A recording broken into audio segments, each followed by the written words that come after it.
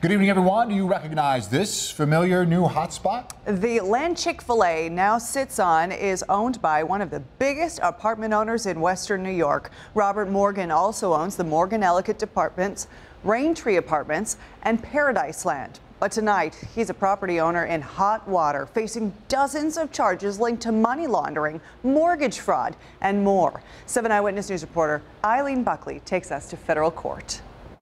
Mr. Morgan, do you have any comments on anything for Buffalo? Rochester-based developer Robert Morgan had no comment as he left Buffalo's federal courthouse today. Morgan pleaded not guilty at his arraignment to federal charges accusing him and 3 other men, including his son, of a $500 million mortgage fraud scheme. U.S. Attorney James Kennedy announced the 114-count superseding indictment. It names Morgan, Frank Giacobbe, owner of Aurora Capital Advisories in Buffalo, his son Todd Morgan, and Michael Tremetti with conspiracy to commit wire and bank fraud and money laundering. All 4 of these individuals have been variously charged with 1 count of conspiracy to commit wire fraud and bank fraud, which relates to their mortgage fraud scheme, 81 substantive counts of wire fraud, which again relate to that mortgage fraud scheme, 15 substantive counts of bank fraud relating to that mortgage fraud scheme, and 1 count of money laundering conspiracy. Morgan is CEO of Morgan Management. Morgan and his son are also charged with conspiracy to defraud insurance companies. The charges accuse him of providing false information to a number of mortgage